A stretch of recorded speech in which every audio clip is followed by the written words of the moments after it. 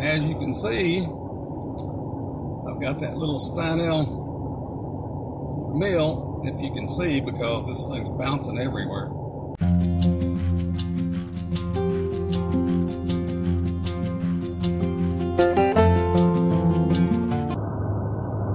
I'm headed home.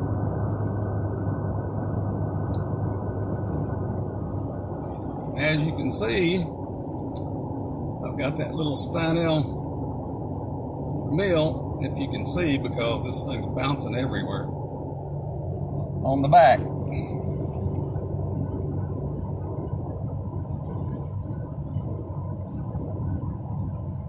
It's time to get back in the swing of things.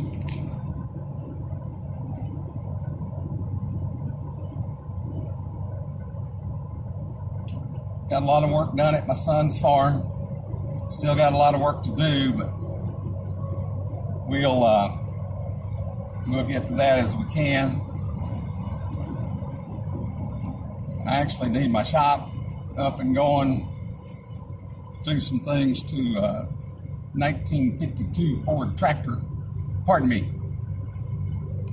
It's a 1949, I think it is, Ford tractor. It's a Jubilee model anyway.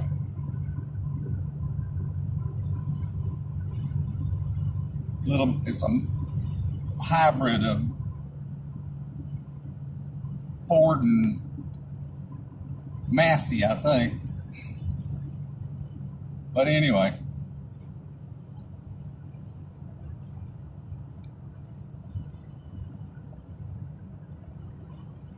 appreciate you guys tuning in to watch. We'll try to get some better shots of it, and we'll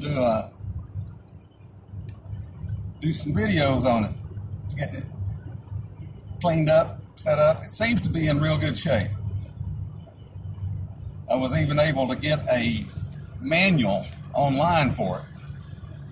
The only thing I don't have for it is an arbor and an arbor bush. So I'll have to get or make that. Got a lot of work to do on 1, 2, 3, 4.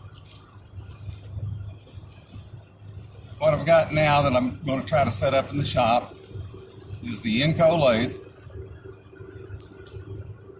I wish I could find an American-made lathe that I could afford. The Burt vertical mill. The only problem with that vertical mill is it does not have the drill press type quill in it. It's got a fine feed quill, so you really can't do drilling and threading with it.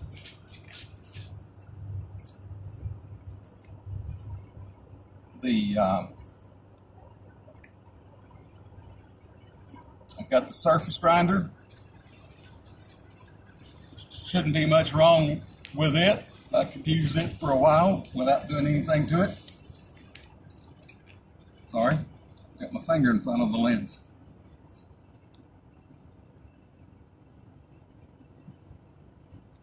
The mill drill, shouldn't have to do much to it.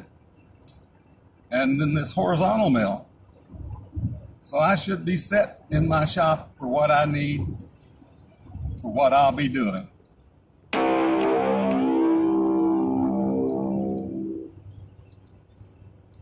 All right, guys, appreciate you. Talk to you later. Well, I just got home with it. My rowdy dog here, Patch, is no longer with me. He disappeared, and we never did find out what happened to him. But just got home with the Steinel. I think that's how it's pronounced.